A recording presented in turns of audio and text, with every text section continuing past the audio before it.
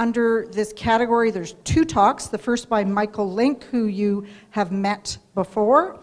And the second talk is by Dimitri Lascaris, who you've also met before. So what's happening with Hamas? Are they a terrorist group? Good question.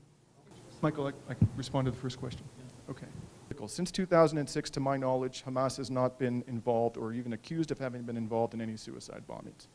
The principal basis of the terrorist allegation against Hamas is the firing of rockets into Israel.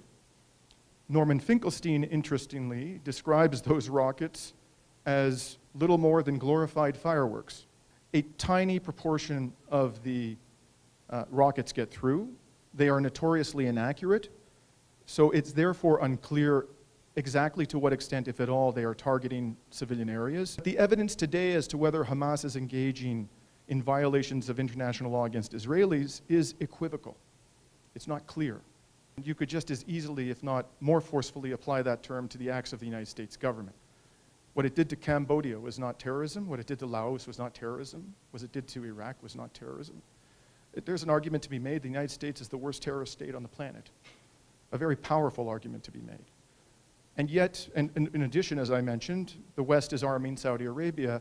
So when the West designates any organization as a terrorist entity, as it has with Hamas, there are grounds, very compelling grounds, to take the designation with a large grain of salt. So when it comes to Hamas, at the end of the day, it should be judged on its current conduct. We should assess its conduct without blindly accepting what Western governments have to say about it. The Palestinian people have a right to use force to resist. Palestinians, like any other people, have the right within the bounds of international law to use force to resist oppression.